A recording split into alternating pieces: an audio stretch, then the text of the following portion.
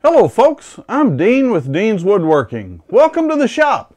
Y'all come on in and make yourself comfortable. Tonight we're going to turn a coffee scoop. Well, a scoop. You can scoop coffee with it if you'd like. We've got a piece of maple here on the lathe, 7 inches by 1.5 square. We're going to go ahead and get started making it round, and we're going to turn this thing into a coffee scoop.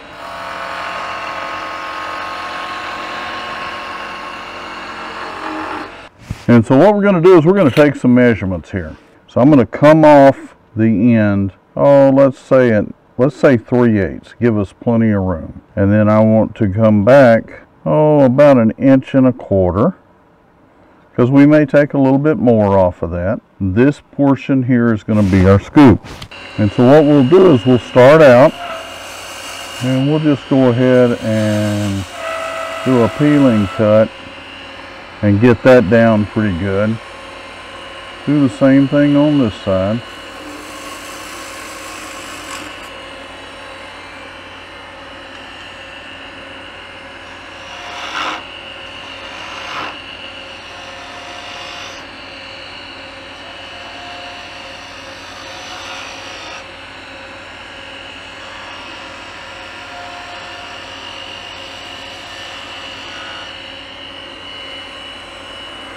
So as you can see, what we're doing is just making a great old big bead.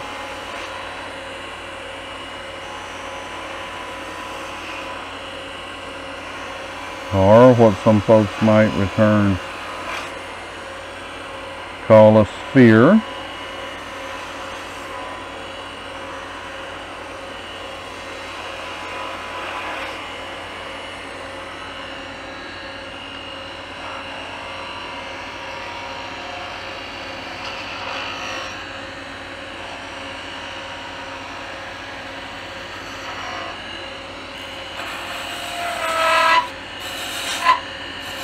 And this down here, we're just going to work it down.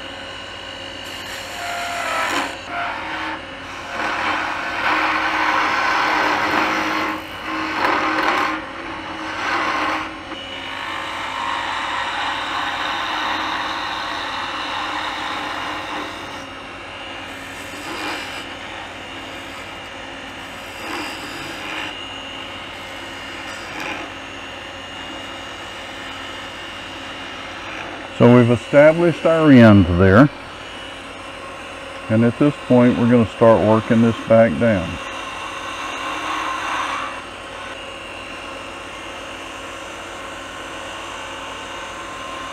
And you'll notice as we go forward now, we'll slow down our cut and be a little bit more deliberate with our cut.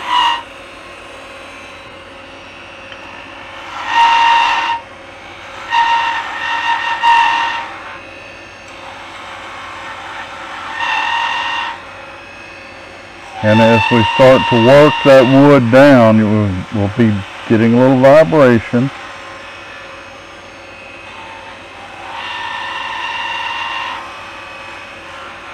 Again, you notice that handle's still very large for the size scoop that we've got.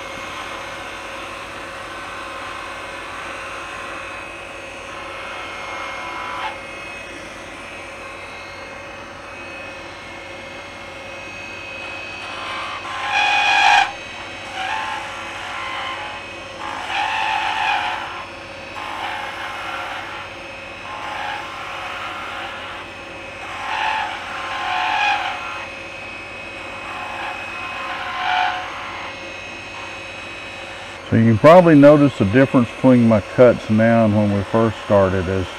As we get closer to a finished piece, I'm going to slow down, and the whole thing is to get a clean cut that we're not getting a lot of vibration on. And come right in here.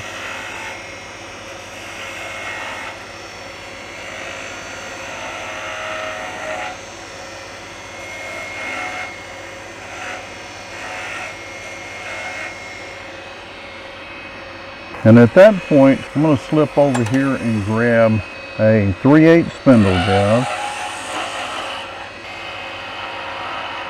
because we want to be able to bring this down .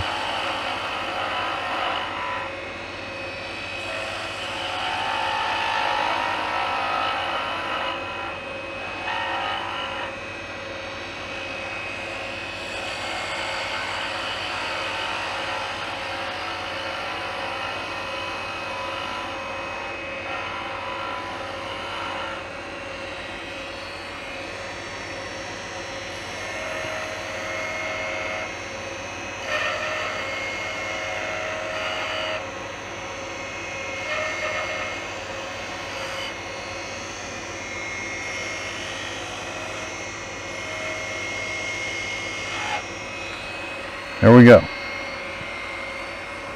So as we look at this,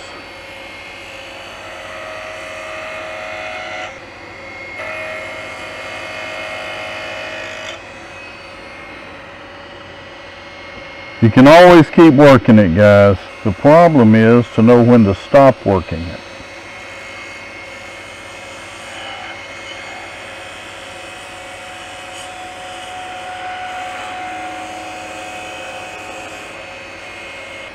And we're going to come in and we're going to sand this back. I'm going to pull this back just a little bit so we have just about 1/4 of an inch there or less.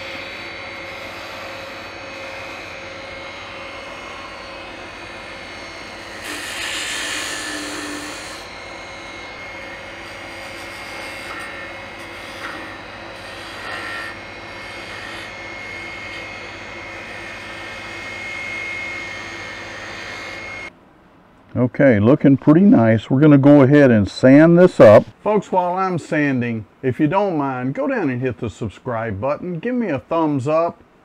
And most of all, ring that notification bell. That way you get notified anytime I upload a new video, okay? Thanks for watching. I'll be right back.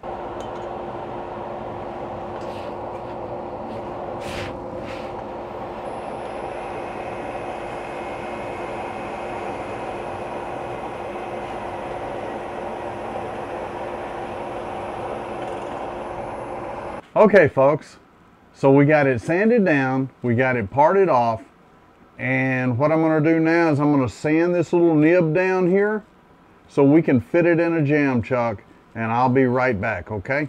When I'm sanding that, I use, this is a 120 grit on the power sander, and I just hit it and slightly move that around just a little bit.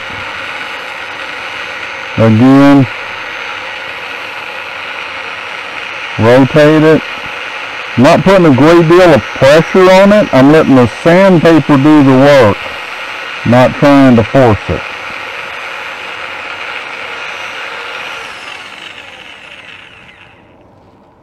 And so that is, that's sanded. It's back smooth. Normally what I will do on something that I want to be, you know, really kind of a polished in is I will take and just put the sandpaper in my hand and just kind of do a figure 8. The softness of your hand will let it conform to the end of that, and you can polish it out quicker than you think. At this point, I'm going to go ahead and make a jam chuck, and we'll be right back, okay? Okay, folks, what we're going to do, I've got a little carbide tool here that I think might work for this small hollowing. We'll see. It probably needs a new tip on it, actually. We'll see if we can't make it work for this.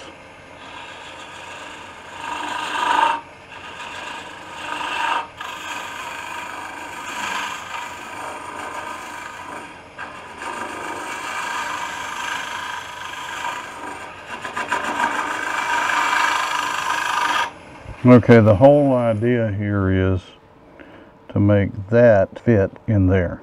So since we are awfully close there, we're going to go ahead and make a, here, let me bring it up here so that I can make a couple of marks here. And why are we doing that? Because we've got this handle here and we want to be able to pull that handle back. And it looks like I've got real close to a perfect fit there.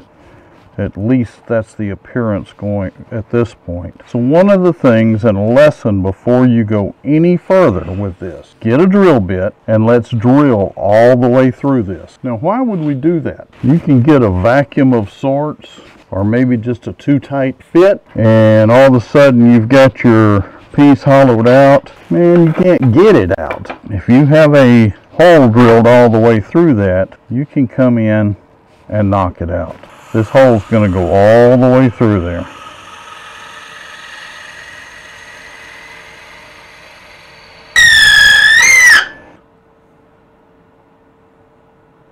Yeah, I think we're going to be real close. We may have to take just a tad off of that. And let's see here.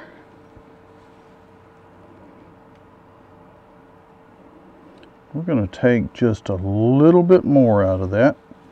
When I say little bit, it has to be a little bit. Remember, we want this to be a snug fit.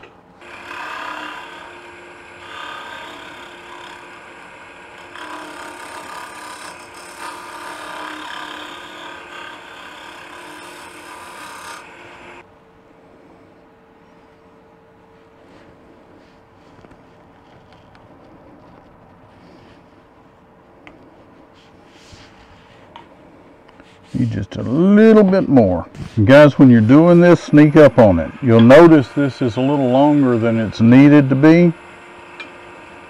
That comes from having made it too big a couple of times and had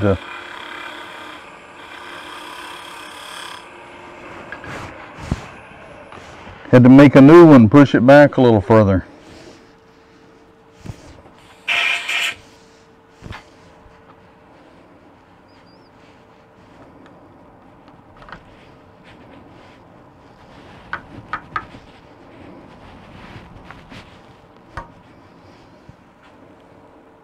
Okay, so very important, make sure that you've got clearance. If anything touches this, it's coming off. Okay folks, so we've got it mounted, we've got it free turning, so we're going to go ahead and hollow this out and make our scoop. You want to make sure your hand stays on this side of the tool rest, and you absolutely do not want to move the tool rest.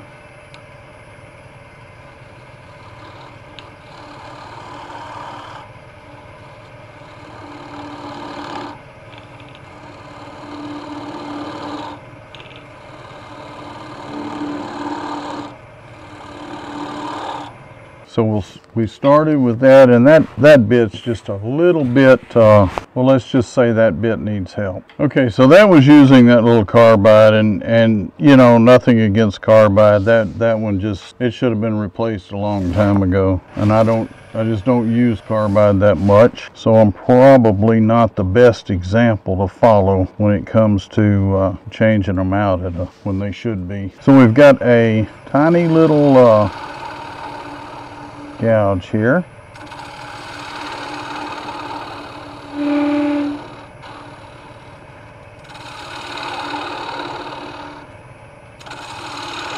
And what we're doing is we're hollowing out our scoop at this point.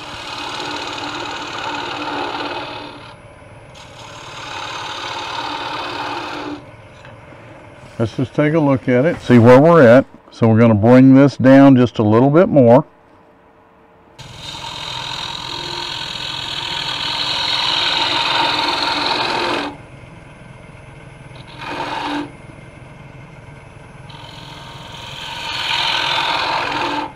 Take another look at it.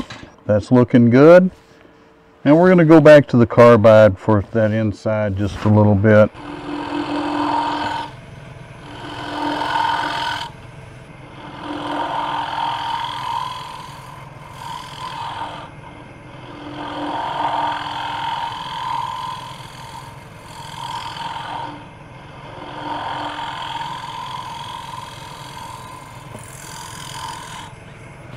I'm going to call that good.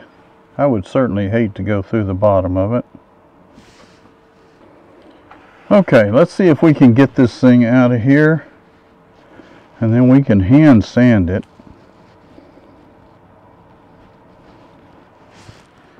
Anybody kind of see what I was talking about, why I made the hole in there? Now sometimes you can sit there and bang on it and pull it out just like that. Okay folks, so we made a scoop. A lot of fun to make these little things. I haven't made one in ages, and saw a demo a couple of weeks ago and thought, you know, it's time to make some more of those. So I'll get some made, and they'll be nice on the table in November at the craft show, and I guarantee you I won't bring any of these home. Let me give you a close-up of this. Okay, so as you can see, I've got this little bit right here. We'll sand that down with the power sander. And it's ready for finish other than that. Oh, we might do a little bit of sanding. I got just a little bit of a nib left in that bottom there. I'm not sure you guys can see that or not, but it is there.